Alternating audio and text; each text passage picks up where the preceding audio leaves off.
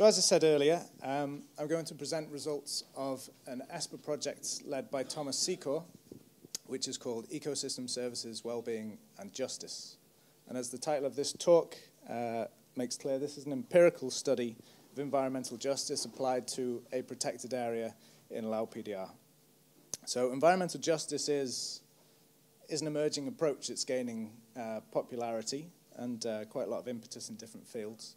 And I'm going to assume certainly one or two of you know it pretty well, but I'm going to assume that people don't know so much about it, so explain that a little bit to you.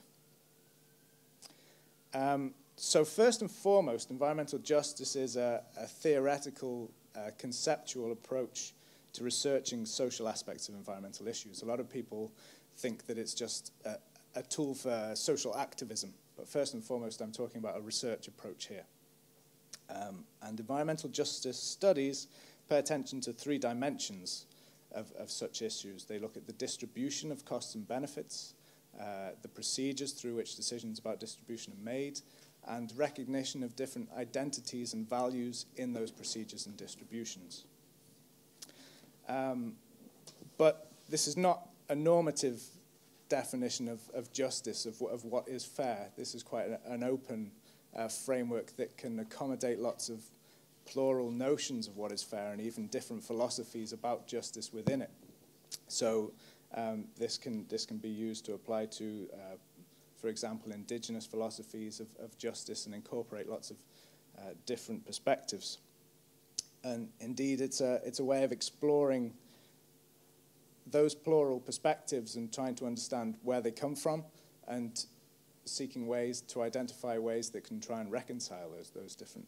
So it's quite a useful tool for looking at ecosystem service trade-offs and trying to identify ways that can reconcile different stakeholders' needs.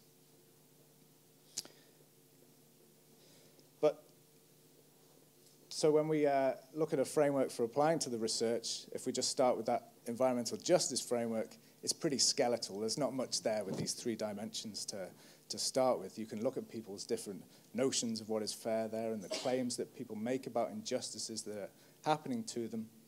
But really, to understand where those are grounded, you need to kind of to add well-being to that, to understand people's values and the situations in their lives from which those claims and people's notions of fairness stem. Additionally, we'll add to that, this is a dynamic system, so the drivers of change in people's well-being that affect people's claims about justice. And then here we have a framework really of social justice. We need to add in an environmental aspect, so we'll put in the ecosystem services there. So ecosystem services represent resources to people in their well-being, then actually feeds back through people's claims about justice and their well-being. That affects the way people see and demand different ecosystem services. I won't go too heavily into this, but I just want to make the point that this is essentially an ESPA framework. Just the S and the PAR are kind of hidden inside this bigger load of concepts there. There's more complex things happening.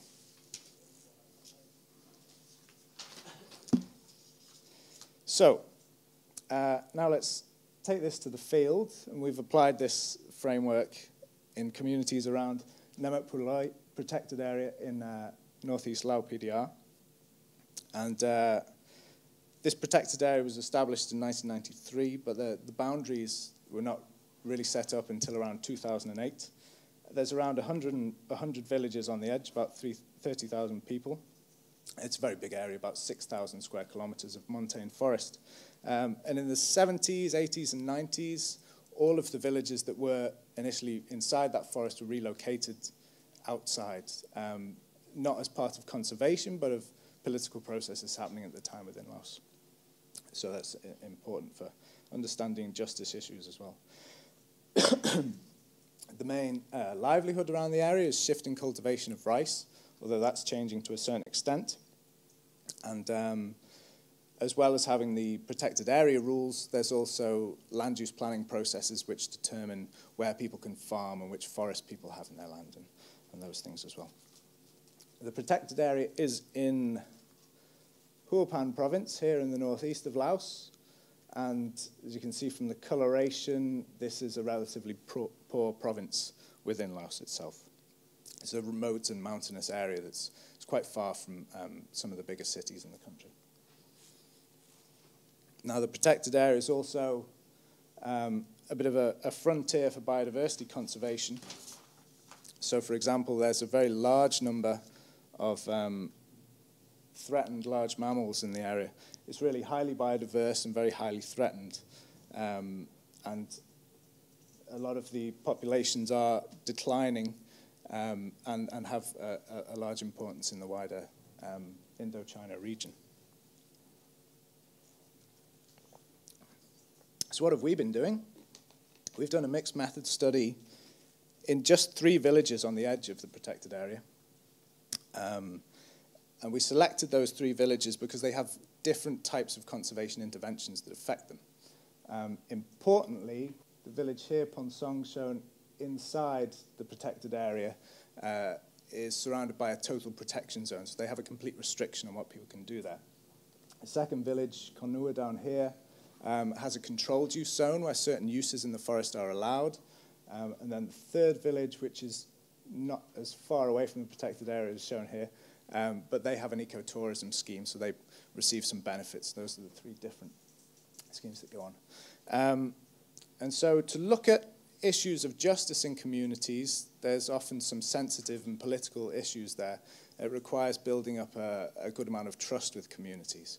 So we had a long introductory period and spent 2 months in those villages before we've done any formal procedures so that people understand the purposes of our research and where we're coming from, and so that we have a greater understanding of them as well, so that we get some more expansive answers and cover the range of justice issues that are affecting them. And essentially in this talk, I'm going to present the results of semi-structured interviews and life history interviews with individuals from 100 households across those 3 villages.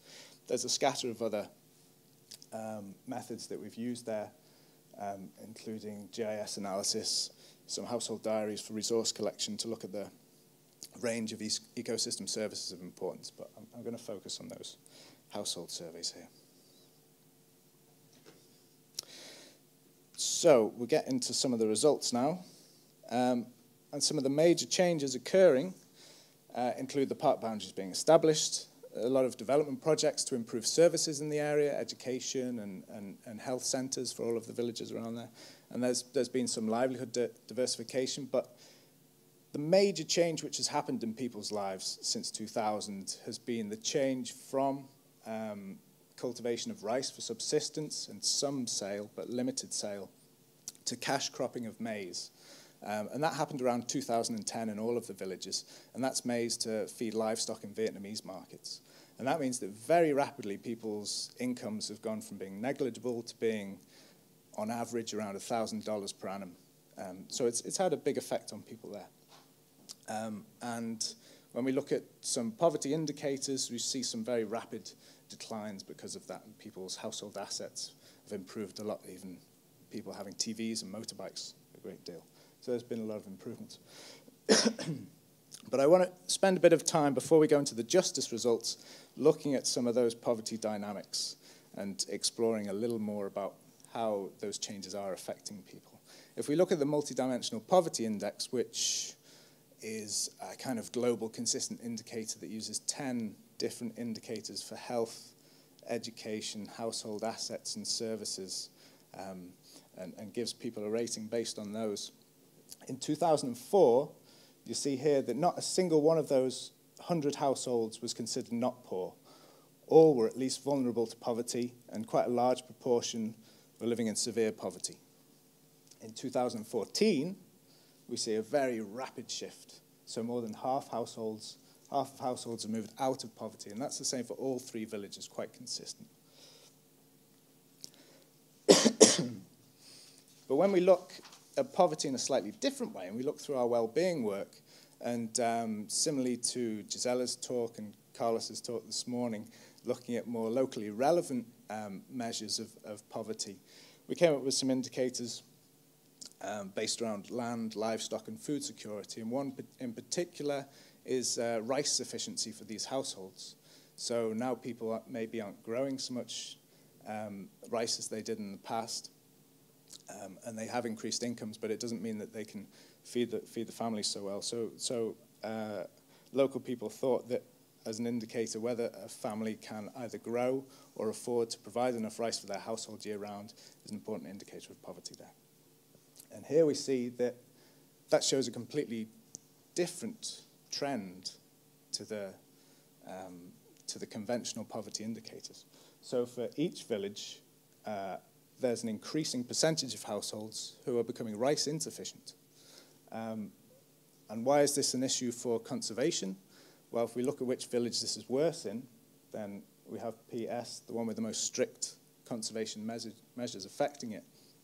There, 43% of households now are unable to provide enough rice to feed their household with. And that leads on to some of the justice issues as well. So that has strong implications for the SDGs and for ESPA type work, which I'll just go into briefly. Some of these simple comparative measures based on things like education and health perhaps don't incorporate some factors that might be important for local people and also important for ecosystem management as well.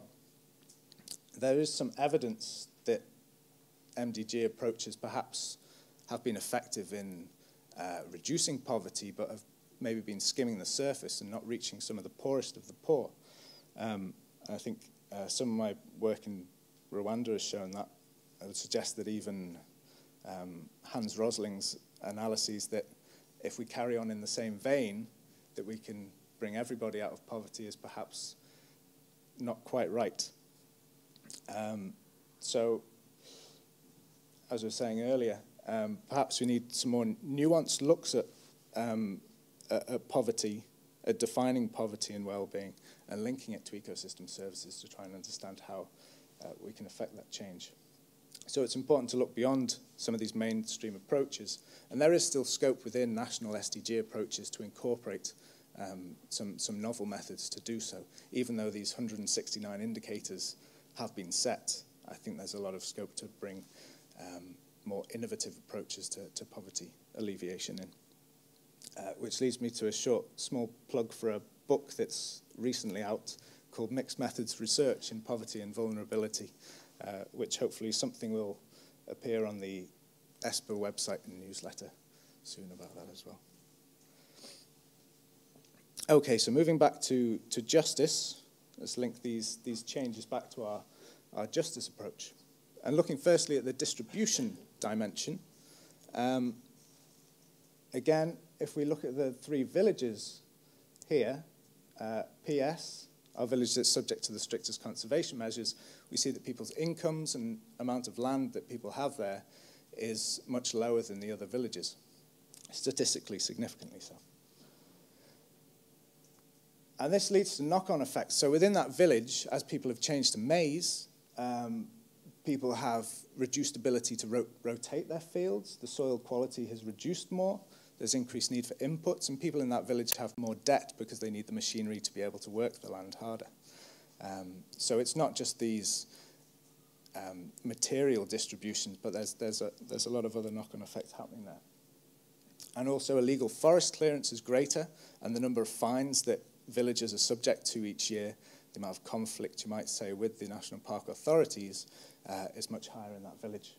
And the solution that's been taken through the formal land use planning processes to deal with this injustice, if you like, is to de-gazette part of the national park and provide it to that village at the village level.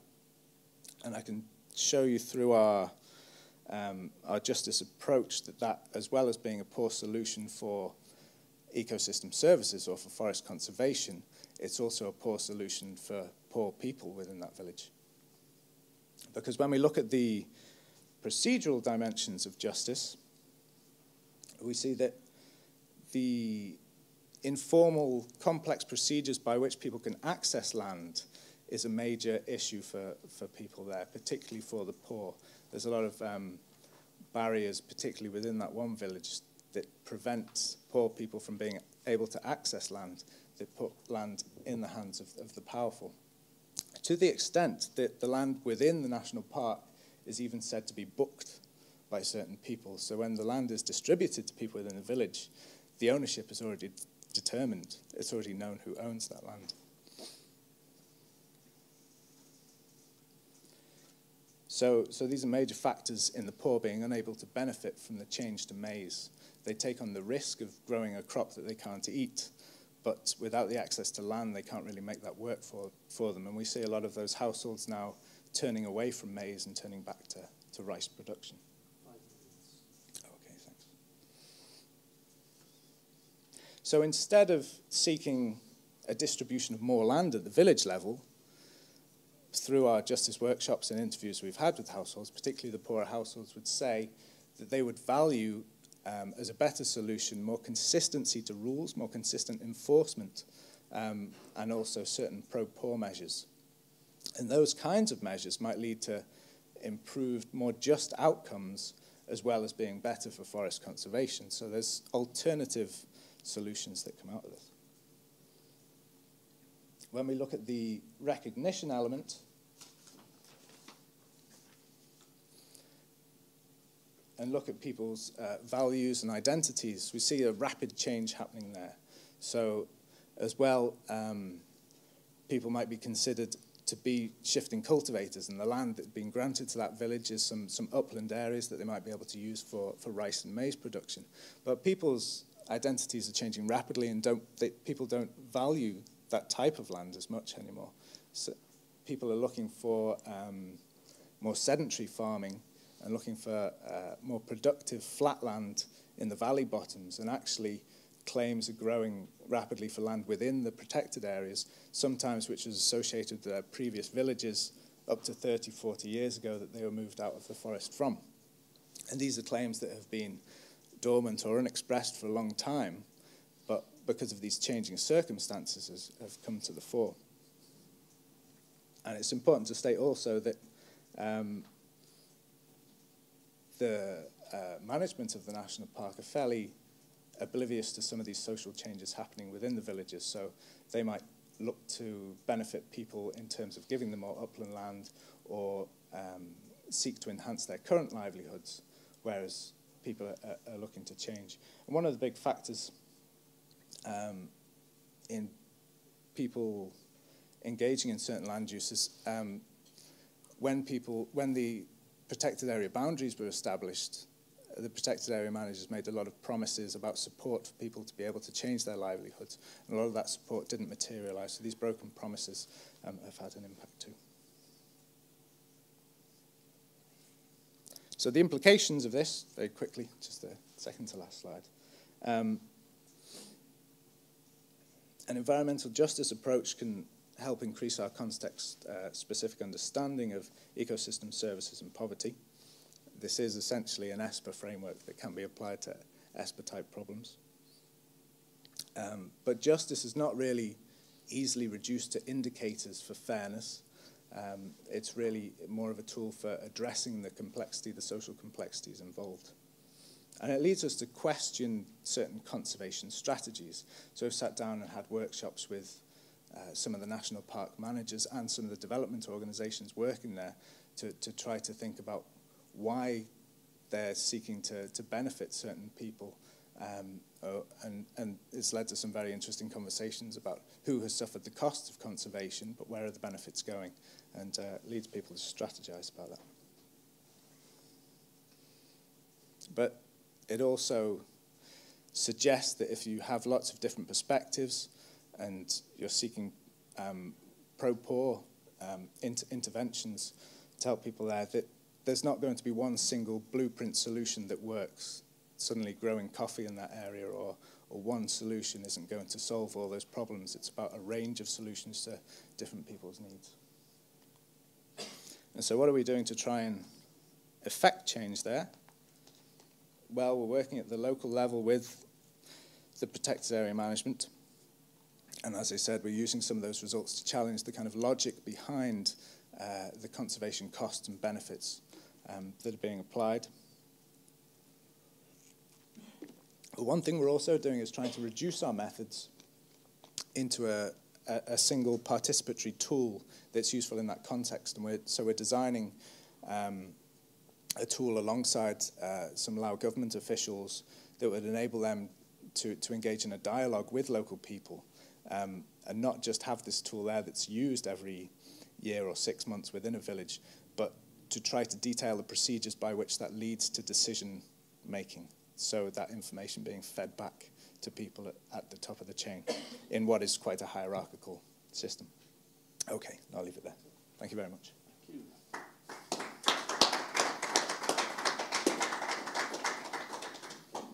5 minutes for questions. There's one. Hello. Neil, I wonder if you could reflect, you said claims were context specific, that claims were only voiced in certain contexts.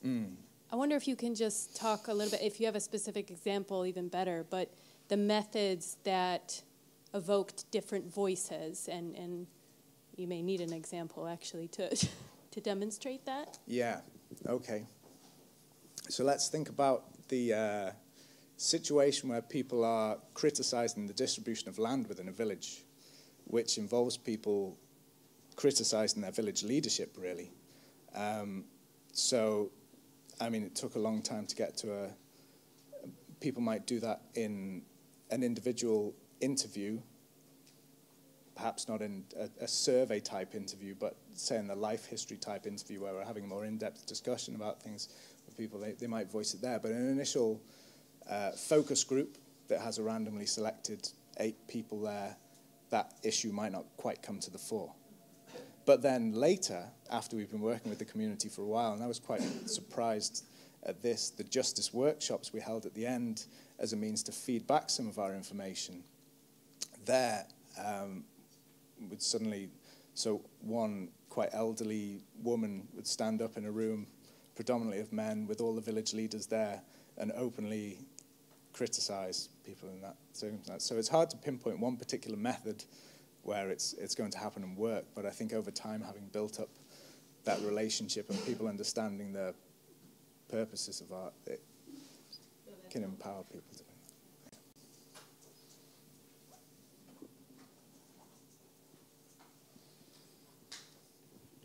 that. Hi. I didn't understand one thing. First, you said that with the maize, the change to to maize cultivation, it improved their situation, but afterwards it was worse. So I understood that maybe the rice could cover less months than before, but because they have produced maize, so they could cover that minor production of rice with the money coming from maize? Some people can. Pretty much all households choose to continue to grow some rice at the same time to cover some of their subsistence needs. But people can earn a much higher income from growing maize. One of the complexities is that because everybody in the whole region to feed these large Vietnamese and Chinese markets has shifted production to maize, the price of rice has increased a lot. So that means that when people do take the risk to grow maize and they earn income, they still might not necessarily be able to afford rice. And partially because for the people who have a smaller amount of land, they need to take a certain amount of credit from the maize company for the seeds and for the tools, perhaps for machinery to plow their land at the same time. So once they harvest their maize, they need to pay back a certain amount of money to a company that they've borrowed from. So there's a lot of risks that people take on board there. And some people might think, well, I'd be better off just subsisting and growing my own rice in the end. But the people who have enough land and enough labor as well to profit can do very well out of that.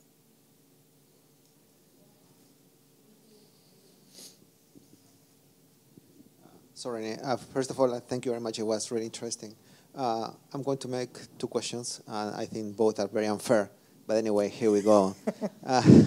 The first one is that, well, you highlighted this issue about listening to different voices, which is something we were discussing in the morning as well. But so how would you frame this issue within the topic of valuing ecosystem services in a context such as the one you were working in? And secondly, in the same direction, now thinking as a whole, how would you frame your results within these discussions about modeling socio-ecological systems? I mean, I said those are quite unfair, but I would like to hear your opinions on those things. Okay, yeah. No, you're perfectly right to be unfair. I'll start with the modelling question, because it's a fairly simple answer that I would not choose to boil this down to a model. I think it's more powerful as a story in itself with all its complexities, and I think by a model we're talking about something statistical. Do you mean something statistical there? It's very hard to show those associations statistically. And if we had chosen to do so, we would have chosen a much greater sample size of households to enable us to do that. Now, it could be quite powerful if we'd done both at the same time, and if we had enough resources to do these detailed interviews with 100 households and then collect much more objective data with 2,000 households to show it at the same time. And that would be a great mixed method study, but our grant doesn't really cover that much field work. Then to framing the valuation of ecosystem services, briefly dealing with it, I would say that we have to look at different types of valuation of ecosystem services between poor, marginalized households, potentially, and wealthier households splitting in that way. But there is also, as you were saying this morning, in people valuing rice, it's not only for their subsistence. This has a very strong cultural importance there. There's a big overlap between this provisioning service of having enough food to eat and what you're eating and how you're doing it with whom, and it has a big cultural aspect as well. So that's something I haven't touched upon here. I've made it sound somewhat simplistic, but those elements are also. Yeah, I just have a question, and that is, in rational economics, those who have money to pay for rice and who need rice would probably just pay someone to grow the rice for them, because there seems to be some rice growers. And so how is that dichotomy now actually working out, and what's driving it? Yeah, there's a surprisingly small labour market for farming locally. There are some elements that go on, and it's potentially shifted to other daily tasks like firewood collection and timber collection and building of things and looking after livestock as well. There are, but it surprises me that the labour market there is so small. So in Laos compared to Rwanda, where I've been working beforehand, where larger households with land would straight away get other people and pay them a small amount of money to do that labouring for them. Here, it's more about networks and family, so people get their families and younger generations to do that farming work rather than paying us. ESPA is complex. Yeah. All right, so we have a break now, and then we get back in half an hour, and then we have 2 talks. And then we have drinks after that.